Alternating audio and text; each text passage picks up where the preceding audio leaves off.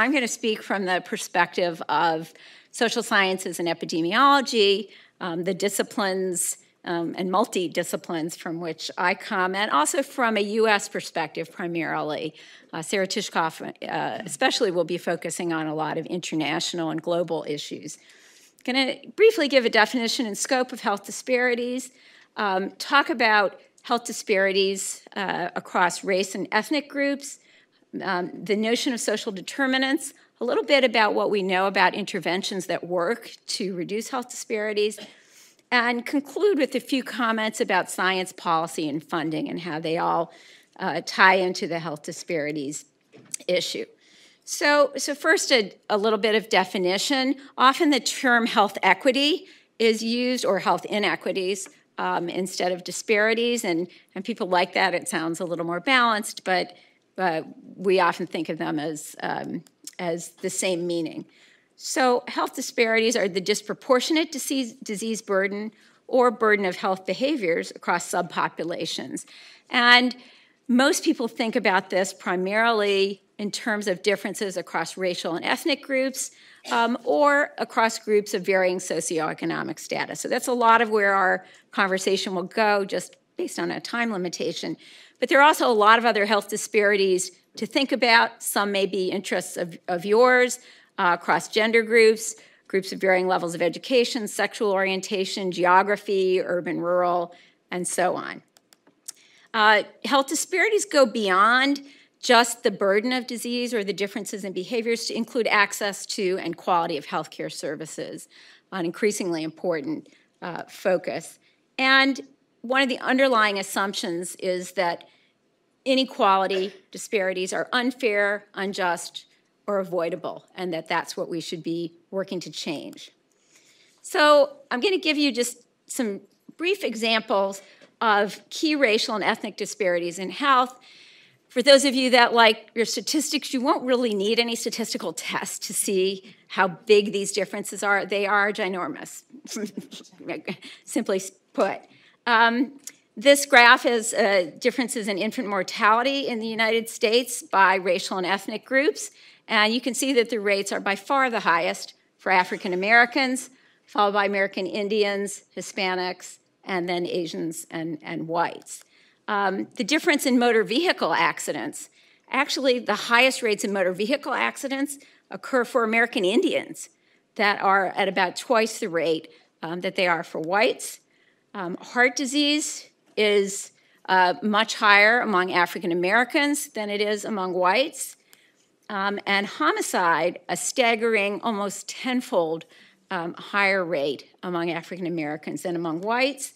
And last, HIV infection. Also, for those of you not working in this area, may be surprised to learn that in the US, there's about a ninefold rate of HIV infection among African Americans compared to whites. So those are just some examples. In the cancer area, this is a really good place where we can see the differences between getting a disease, between the incidence of the disease and death from the disease. So the differences there often reflect something about the health care that people are getting, but also perhaps about the aggressiveness of the disease. So for men, African American men have by far the highest rates of being diagnosed with cancer, but also of dying from cancer. Among women, African Americans have the highest rates of being diagnosed, but it's actually white women who have the highest rates of dying from cancer. And you can see those rates differ quite a bit, with very high rates for Hispanics as well.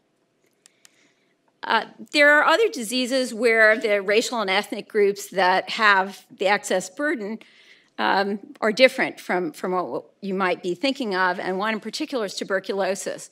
We've done a lot to reduce the rates of tuberculosis, as you can see by the decrease on this graph, but it's actually Asian and Pacific Islanders who have by far the highest rates of tuberculosis, and even though their rates are declining, as the rates of other ethnic groups are, there's still an enormous gap. So the question is why? Why do these differences exist? What can we do about it? And there are a lot of different models and perspectives. This particularly lends itself to this multidisciplinary way of looking at things. There are genomic models. You'll hear from Sarah Tishkoff a great deal about that. Issues related to racism, sexism, discrimination that I know Dorothy Roberts will be addressing. Social environmental models and models related to access to health care that I'm going to talk more specifically about. And they're interaction models that are the combinations of a lot of these factors. So let's take a look at the question of social class and health disparities. Social class differences in morbidity and mortality are largely due to differences in the material conditions in people's lives, the places that people live, work, play, and differences in their access to resources, both private resources and public resources. The day-to-day education, work, healthcare, recreation, and so on. There's an interesting theory called the broken windows theory. This is actually a theory that emerged out of the field of criminology, which is a specialty, kind of some people would say an offshoot of sociology.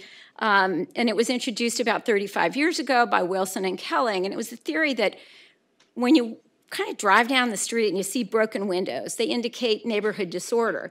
And it's been found over and over again that higher rates of crime are associated with broken windows.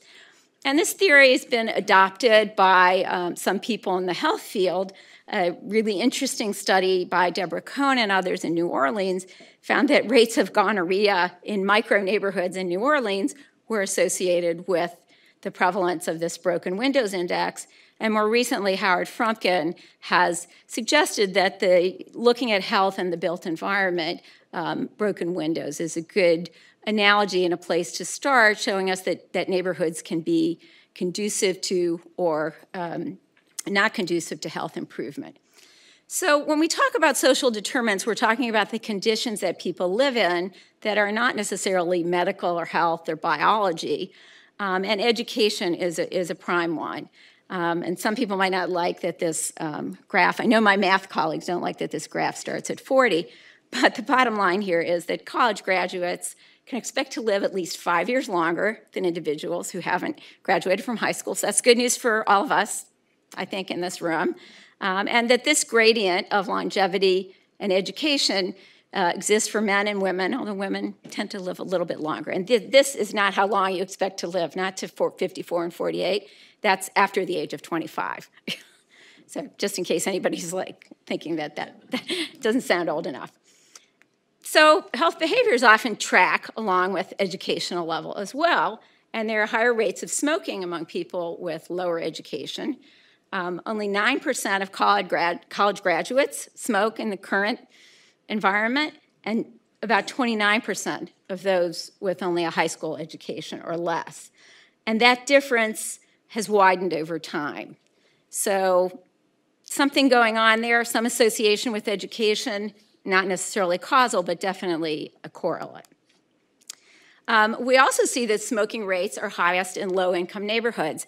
So I'm going to show you some Philadelphia maps, thanks to the health department putting these all together. They come from local surveys of our region and from the American Community Survey done by the census. And this shows adult smoking prevalence on the left with the highest rates in red. And this shows the percentage of people living in poverty in these neighborhoods. And don't they look similar? Something going on. So why might that be? Interesting, the next map shows the density of tobacco retailers in neighborhoods in Philadelphia. And doesn't that look similar too? That the highest rates of tobacco retailers align with the highest rates of smoking and the highest rates of poverty. I won't comment further on that, but we can talk more about it later. When we look at obesity, we actually see a pattern that has a lot of similarities. This first graph is from studies and surveys done in New York, showing that there's a fourfold rate of obesity among adults living in East Harlem compared to those living on the Upper East Side. So it's not geographic. Something else must be going on. And in Philadelphia, we have childhood obesity and adult obesity distributions in the city, and we have those juxtaposed with education, with red being the lowest education. So again, we see social determinants really in our face. So what's going on? Here's one thing that happens to be going on that we found in our research, that there is less availability of fruits and vegetables in lower income neighborhoods than in higher income neighborhoods. That could be something contributing. And just to circle back and remind you, we have higher rates of poverty among Blacks, American Indians, and Hispanics by far than among white majority populations. We also have disparities in healthcare access. Basically, you see here that the risk of being uninsured is much lower for whites than it is for non-whites, and the risk of having a difficulty communicating with your healthcare provider is also higher for non-whites than it is for whites. And that also can include language differences embedded within that. An interesting study that Karen Glanz and others published a few years back looked at primary care access, and this was before the Affordable Care Act. They phoned about 13,000, made about 13,000 phone calls across 10 states asking to make an appointment with a primary care provider. And what they found was that 84% of privately insured people who said they were privately insured on the phone were able to get an appointment, but only 58% of those on Medicaid. So it's not just the insurance, it might be the type of insurance that one has also, and maybe a little discrimination going on there. So what can we do to reduce health disparities? What are some ways to think about that? I want to suggest that some of the most important ways to reduce health disparities are by going upstream. What do we mean by going upstream? Well, if you can think of this raging river, and you can think of somebody playing alongside of it, they might be falling in the river upstream. We can fish them out downstream, and they will survive. But wouldn't it be better if we could prevent them from falling in to the stream in the first place? So upstream health improvement strategies address health problems by addressing these social determinants and the environment and the policies that shape our health and our health behavior. They have the greatest potential to improve health among disadvantaged groups and potentially can provide the greatest benefit overall to the most people. So what are some of those strategies? This model that's been adopted over the last couple decades very strongly starts with dealing with individuals and goes all the way up to the social and economic policies, neighborhoods, and communities. And so we need all those. It's not to say we don't need to help individuals or work with individuals to improve the situation, but we really need to work at all these levels.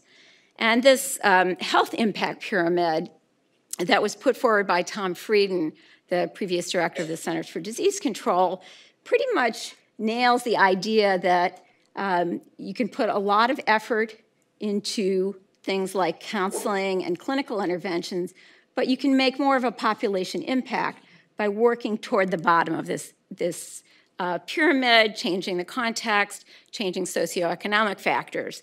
When I first heard some of these ideas earlier in my career, one of the first things that struck me is, but I'm trained in health. And you can think doctors can say this. I wasn't trained to change socioeconomic factors. So we really need to think creatively about how we can all be involved in trying to solve these problems.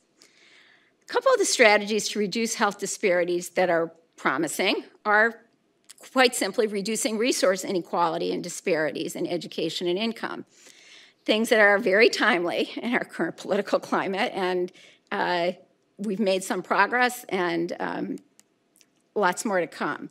Addressing the environments and contexts, such as built environment improvements, ensuring that interventions have adequate reach, such as the Affordable Care Act, Medicaid expansion, very much on the political agenda right now, medical homes.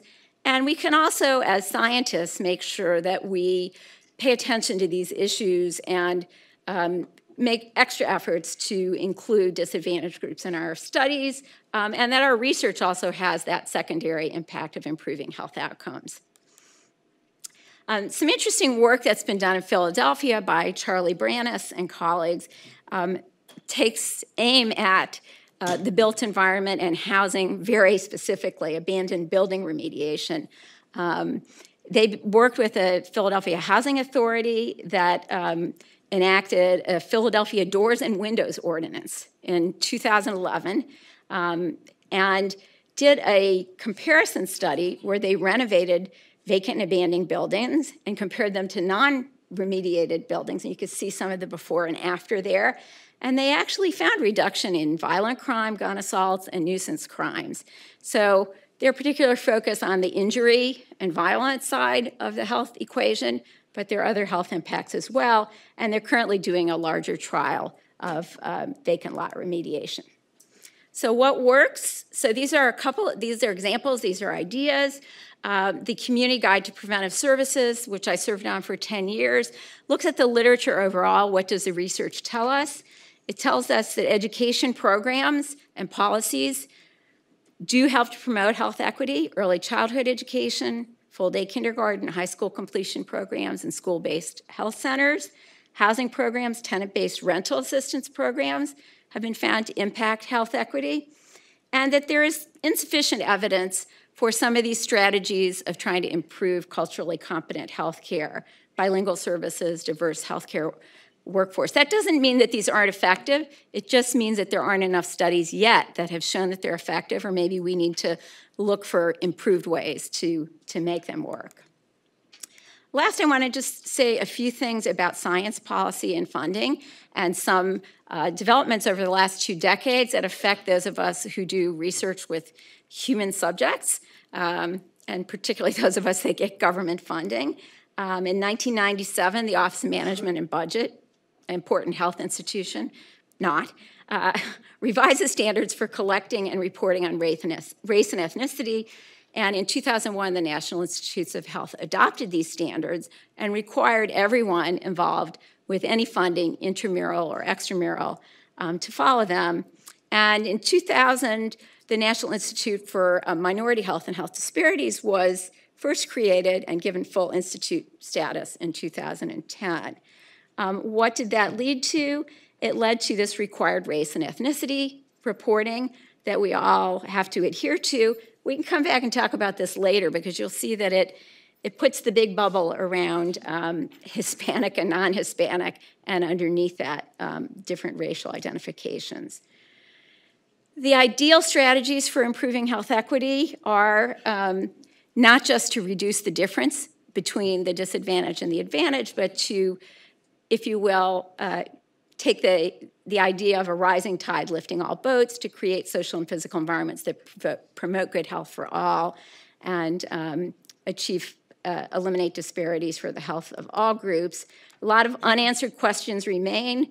We don't know what combinations of strategies work best. We don't know how long it takes for meaningful change, but we see that it probably takes longer than one grant funding cycle. And the question that my colleagues, Sarah and Dorothy, will be addressing, where do genetic, biological, historical, and legal issues fit into this equation? Thank you.